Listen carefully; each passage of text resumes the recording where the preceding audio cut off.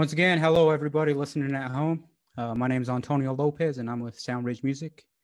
We are a nonprofit founded in 2017 as a grassroots effort to use the power of music to make a positive difference in communities across the Front Range. Today we have our featured artist for the month of May joining us, Billy Shaddox. Billy has made a name for himself in the Colorado music scene over the past few years. Unpredictable in the best way possible, he can throw down pyrotechnic guitar playing or a down-home acoustic song with equal ease and authority.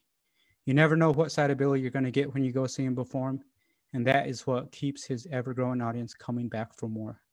Hello, Billy. Thank you for taking the time to talk with me.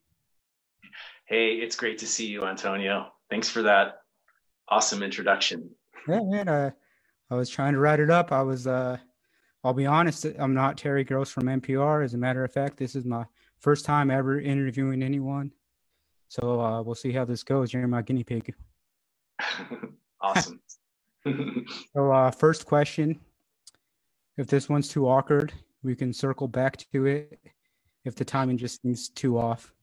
But I was thinking like a good little icebreaker would be like awkward teenage story. Awkward teenage story. Like something that you think of that you just cringe. You're just like, man, I can't believe I was that crazy. Or oh man. And like I said, we can circle back if that's just out of the gates too weird. It's not too weird. I just need to think of a good awkward story. You know, this is a good one. I like to tell this story. My wife Yasmin, whom you've met, we've been together since high school. Since we went on our first date in high school. And one of the first times I came to her door to take her on a date, her father saw me at the door, and he came to the door, and he started looking at me really weird. and he came right up in my, and I'm like 16 years old, you know, and here's the father of a girl that I really like, and he starts looking at me really weird, and he comes right up in my face, and he stares at me, and he takes his hands and he just rubs them all over my lips and my mouth. And I'm kind of like just, you know, mortified and willingly taking this because it's the girl I'm dating's dad. And I stand there, and then a moment later, my mouth just starts burning. And he's just like, hey, Billy, come on in. And he had been cutting jalapenos. Oh, wow. And he rubbed them all over my mouth. Wow. So did your mouth burn for the whole rest of the night? It burned for a long time. And well, it's been just a whole life of punishment from him ever since. That's the for That's funny, man. I bet your heart was beating like 200 beats per minute. You're saying he's like rubbing your mouth and you're like, what's going on? So I I suppose if I had a daughter, I would do something similar to her, whoever's coming to take her out on a date. But oh well. Yeah, like a Shaddox family tradition, you know. Yeah. When that moment comes, like you're just going to be happening to be peeling jalapenos that night. Exactly. Hazing them with jalapenos. So you grew up out in San Diego, is that correct? That's right. Right on. So yes. What are some of like your earliest musical memories out there? If I understand right, you come from a musical family? Yeah. Oh, right. My dad and my mom would always sang in like our church choir and stuff. And her father was a guitar player, my grandfather. And then my dad is a guitar player and was always playing guitar in the house. Wow. And so, I just grew, my earliest memories are like sitting around with him and my grandpa playing together. And as a kid, he would sit on the couch and I'd go and put my head up against the guitar while he was playing, you know, and just listen to like the volume of the body of the guitar. And yeah, and so it was just always there. It was just, to me, it was a natural thing to want to, for me, it meant kind of communing with the elders in my family. You know, my grandfather and my dad were players, and so I wanted to be with them, and I wanted to be able to hang with them and they did it with guitars, and that's what I wanted to do too, you know. That's really powerful, because when you're that young, you know, just like the resonance of a instrument in real life is just pure magic. Totally. Yeah. So what kind of music did your family play? Mostly bluegrass. My dad was kind of a folk picker, and he played country and western music as a kid. And then when I was pretty young, he would go to picking circles, and that they were like monthly or weekly, I don't remember. And he would take my brother and I along, and so we'd hang out while he was playing music with friends at like pizza places and stuff like that. And then he had a bluegrass band. And so that was kind of the music, and that was the music that my grandpa played too. So that was sort of the stuff that like that got me. That was sort of my entry into playing guitar, was through bluegrass music. Wow, so that's where all your speed comes from, man. Burning lines, it's just like amazing, some of the stuff you play, man. Thank you. Like in the introduction, when I was talking about how like you never know what side of Billy you're gonna get when you go see you live, it's almost like you have these different gears that you're able to kick it into, you know. And if you're just feeling things in a certain way a certain night, it's just like Billy takes off. Right. Yeah, man. It's like, that's a really cool thing to witness, man. Thank you. So being that you grew up in that musical family, like what age did you start playing? Can you remember a time not playing music? There's photographs of me as like a really little kid with a toy guitar entertaining my family.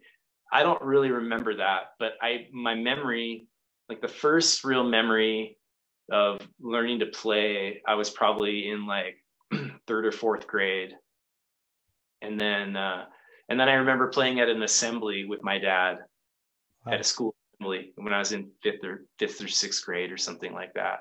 Yeah. Was that, like, even now, was that probably one of your most exciting gigs you've ever done? It was awesome. You know, I think it was like my coming out as a musician, because a lot of my friends and stuff, and I went to a very small rural school, but they all knew that like my dad played music and I had a guitar and stuff. But that was like the first time I ever like got up in front of everybody and actually played. And so that felt really good. I think that like a lot of my identity was probably born, or it was one of the first experiences I had where like I really identified with that I got to play in front of people, you know? Yeah. So, yeah, man, thanks for sharing all that. I've kind of always wondered, like, just where your music comes from, man, because it seems so deep rooted, and it seems it flows out of you, and it seems like there's more to it than just the academic, cerebral side of doing music. You know, there's like a lot of spiritual stuff happening in your music. Thank you. With that being said, like growing up in San Diego, now living in Lyons, Colorado, like what are some of the things that happened between then and now? And what I guess like more to the point, like why did you choose to move to Colorado, and why Lyons in particular? Right. That's a good question. You know, I always felt my whole life Southern California wasn't the perfect fit. It always felt a bit busy and just like moving really quickly. And my dad would take my brother and I backpacking up in the mountains, the Sierra Nevada mountains. So we'd, you know, drive 6-8 hours to go backpacking every summer. And it was those experiences going to the mountains that I realized like I need to live near the mountains at some point in time in my life. So I think the goal was set early on to make it to the mountains. And it took a long time. I didn't leave California until I was in my 30s. And I like to plan. I'm not a person who makes real spontaneous decisions. So it took a while for that to come together. And so, you know, Colorado, we moved to Utah first and then to Colorado in 2013. And, you know, there's a story there too that I won't go into, but I think the overarching thing was just a lifelong desire to be near the mountains. And And then we found, well, funny enough, when my wife and I graduated college, we went on a big road trip through Colorado, and we happened to be here during Folks Fest, and we came to Lyons and went to the Folks Fest in the year 2000, the summer of 2000. And I remember, we both remember real vividly just being enamored by this area and thinking, oh my gosh, what if we could live here someday? And, you know, that was just a fleeting little thought we had. And then, you know, some years later, all of a sudden we're here, and it just feels, you know, like a dream come true, really, to live in the Front Range. Cool, man. Yeah. So, like, some people are ocean people and some people are mountain people. And it seems like you grew up by the ocean, but you just had that calling for the mountains. Yeah. And what about it in particular about the mountains? Huh. Or is it that thing that's unnameable on? You know, I think it's the idea of wilderness and wild space, and these being, you're just close. I feel close to the creation of it all when you're near the mountains. You know, if like time is wearing everything away, and in our lives included are going to pass, and things are going to erode and shift, the mountains are this artifact from, you know, millennia, ages ago, that are still here and intact in some form. You know, whether they're volcanic or tectonic or whatever they are, they're just like, they're a connection point to the planet and to a bigger story that's much longer than our lifetimes.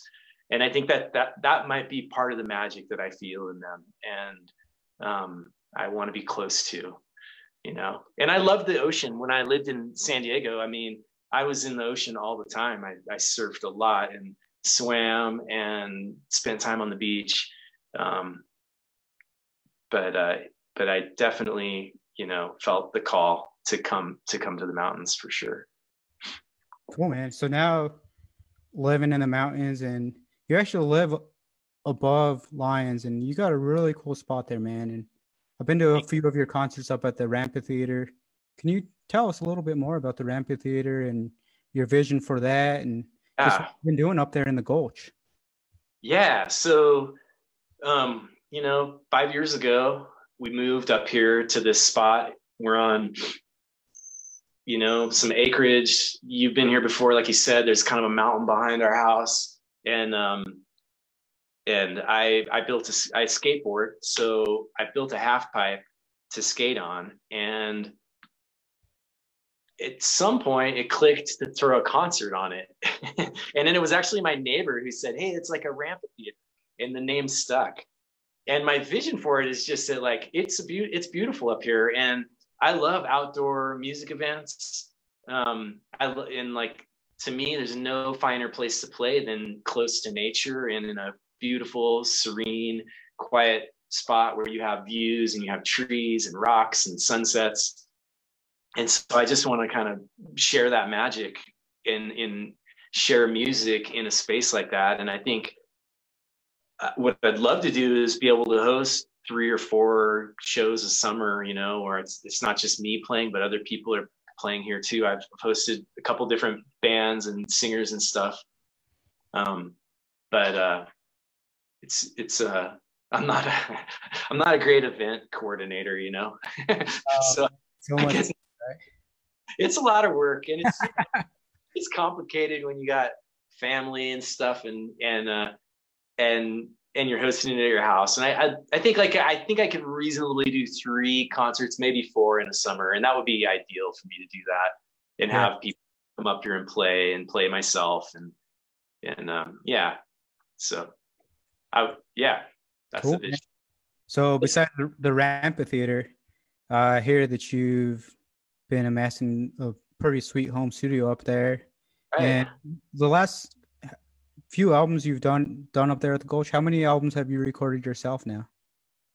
I've recorded, I wait, 5. I'm working on my 6th one that I've recorded myself. Wow, that's prolific, man. So like in how big a time span have those albums been? Like like probably since like 2013 and then 2015, and just about every year since 2015 I've been trying to record an album. So has go ahead, man. I'll cut you off. I was just gonna say, like, if the songs are there, I want to capture them. You know what I mean? I want to record them, and it's like my journal, kind of. You know, like I write music as I'm inspired by the life experience, and it just feels like the second part to that is to record it and encapsulate it. You know, and so I do my best to do that. Cool, man. So on that same thread of thought, you know, I was fortunate enough to get to hear some advanced listens of some of the new album you've been working on. And man, I really like the direction you're taking with it. And just sonically, you're getting some really cool stuff on there. Is that like a pedal steel that I'm hearing, or is that just like regular slide guitar? Or? I'm trying to remember what song I sent you. You sent me I Wish. Oh yeah. That's a lap steel in that song. Lap steel? Uh-huh. Nice, man. Yeah. So you sent me I Wish and Prayer Verse song, which was really interesting, man. I felt like that one was kind of real reminiscent of Paul Simon's Graceland album. Oh, cool. Yeah, you know, I really like the way you had like the vocal opening on that. Then when all those like interweaving electric guitar parts. Yeah. Just lock in. And what's your process in writing something like that has all these parts? Thanks for asking that question, because that song was a totally different song. I had written a song that had, you know, verses and a chorus and a bridge and an intro and an instrumental part. And I'm sure everybody that's written music and tried to record it has had this experience where you have a vision of what it's going to sound like in your head, and then when you record it, it's not happening. It's not connecting. And that is one of those songs. We recorded drums and we recorded bass for it. And that's Chad Mathis and Chris Wright both laid down bass and drum tracks for that song. And I got into doing my guitar and vocals and stuff, and I couldn't, it didn't sound like what I wanted it to sound like. And I went on this hike, and I kind of went through this process of letting that song go. Like I was like, you know what, I need to just let this song go. And I don't often do that. I'm pretty dedicated. Once I have something, even if I know I'm never going to play it, I want to finish it, you know? Mm-hmm. And this is one where I was like, I think this song has to just die. And I kind of did this grief walk with it. And I was out on the land, and I like kind of went through a ceremonial walk where I let that song go. And I thought, I'm not going to record, and I'm not going to pursue that piece of music any further. And then of course that night I was over and up in the studio, and I just got this totally different vision for it, where I stripped away all of the content except for the kind of the mantra of the song. And I just started tracking these guitars over it and built it into this thing, you know, it's a 6 or 7 minute sort of build on this theme. And the song is called Prayer Verse Song. And it felt like I took it the direction that it needed to go, you know? And it was just really funny to me, because just that day I had pretty much like said I was done with it, and yet it came back. And so I think sometimes there's a part of the process is stepping out of the way, and like honoring that if there's a song that it's going to come, you have to let it come, and it has its own time span, and it has its own message and its own voice. And I was trying to sculpt it into things that it didn't need to be. And when I finally gave myself the space and recognition that I needed to get out of the process, then it came out, you know, and I'm really happy with it now, you know. Oh, so how different is like the present incarnation of the song from that first, like when you were first trying it? Like, totally different. I mean, the only thing that survived is that it's a prayer, it's a verse from the song of my life. That's it. Like, I just basically went back to that theme and started going from there. wow, man, that's like a very Billy story. I love that, man, because I feel like you know, this is the longest conversation that me and you have had, but I feel like through Chad Mathis, who plays both bass in both of our bands, I feel like you like through the grapevine I hear of what you're working on. Chad will come to rehearsal and he'll be like, you know, when Chad gets really excited and he'll be talking about some new song that Billy's writing or something that he was tracking with Billy. Oh, cool. Yeah, man. So we're gonna do like a. Is there anything else you want to say about the new collection of songs that you're working on? You know, I they surprised me. I didn't. They kind of just came on this fall, and then once we went into quarantine, I started feeling a lot of. I started feeling a lot of stuff and started writing a lot, and it's an the album has taken a really interesting turn because I started with the intent of making a very band album, having my band up here recording it as like close to live as possible, and then that didn't end up happening because of the space between all of us right now. And so what has been born from that, I think, is an album that's very reflective of the time, in that it's people are contributing tracks from remote places now, and I'm up here weaving it together as much as I can, and writing stuff from a new place in time, and that's reflective of that, and in that I'm getting a great vantage point of the things I was singing about and writing about 6 months ago that feel like I didn't know what I was talking about, and now I feel like I get it better, you know, like there's that point of reflection from the present into the recent past. So the album, I think it's good. It's indicative of, I'm excited about it. I'm going to release it as soon as I can. And I don't have very much further to go with recording. I've got like one song to wrap up. You mentioned pedal steel. My friend Eben Grace has tracked some pedal steel for me for a couple of songs, which has been a fun additive to the mix. Yeah, so I'm excited about it. Nice, man. Well, we're looking forward to hearing the finished product, and I made a promise to Billy that I wouldn't share any of the songs with anyone that he sent me. So sorry, everybody tuning in at home. I can't leak those, man. I just can't do that. Oh, it won't be long. It won't be long. So our time is almost up today. And once again, Billy, thanks for taking the time to chat with us here at Soundbridge Music. And thanks to everyone at home for tuning in and listening. And is there anything that you want to part with? Like anything you want to say to the people? I